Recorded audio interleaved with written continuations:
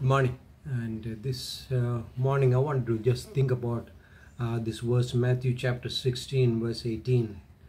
Jesus said, I will build my church. And the whole focus is upon Him.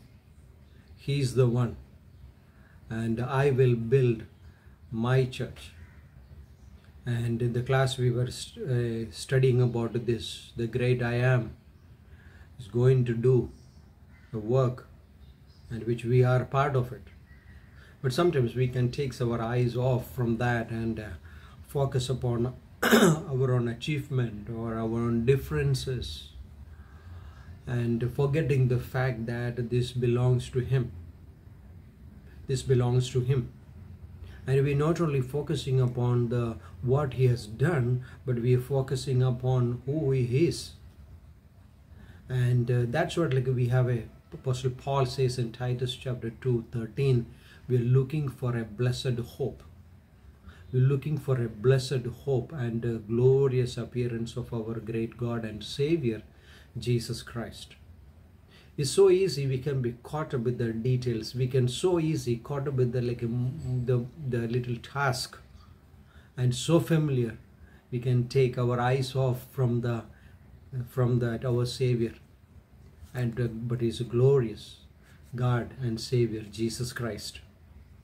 And that's what sometimes the troubles or the trials or the tribulations helps us to reset our perspective, reset our look. And this is awesome. This is good. Sometimes that shaking can come as a corporately, as a church, or an individual as a believer. This shaking is sometimes good so that we can focus upon Him. In Psalm 54 verse 4, this is what He says that, behold, God is my helper. And Dr. Cheryl's book, Perspective in 276, there is a story she wrote, the story number 276.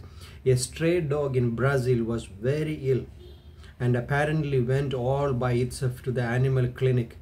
It was there that they realized this dog had a dangerous tumor and started to raise the money for his treatment. Whether the dog was just looking for a human care or intuitively knew what vets do is anyone's guess. But the important thing is that he sensed that he was in trouble and he went looking for help. And we are not designed to be self-sufficient being. Ever so often all of us need help. The key is knowing when to get help, who to go for help, and also conversely being available for someone who needs our help. And this is one of the greatest titles. God is my helper. God is my helper. So when you come to the concept of the church, He is the one. He is the one who is the helper. Because the Bible says that He is the one who building. And we are, as Apostle Paul says, that Jesus Christ is the foundation and we are upon it. We are building it.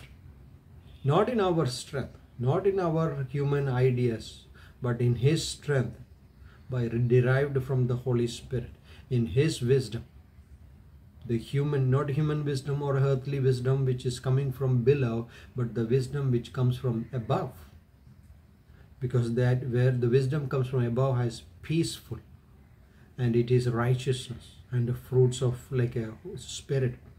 And this is an amazing thing, that as we are here in this, as in the corporately, as we are in this week, we are scattered different places, different areas, but you and I are, think about this, habitation of God. You are carrying the treasure. The Holy Spirit is in you today. Maybe you feel weak, you may be tired, or maybe the task is enormous, but the thing is that Psalm 54:4, God is my helper.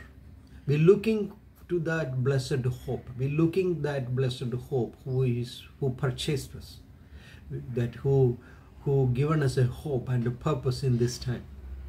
And this is it's a great time as we consider and praying for you. God bless. Father, we pray for this day And we pray for your blessing and your presence, Lord. Help us to fix our eyes upon you, as your word says. I have set the Lord always before me. We thank you, Lord. Help us to walk in the awareness of your presence. We thank you once again. Bless us evening service. We pray for those who are sick. Heal them. We thank you. In Jesus' name we pray. Amen. God bless.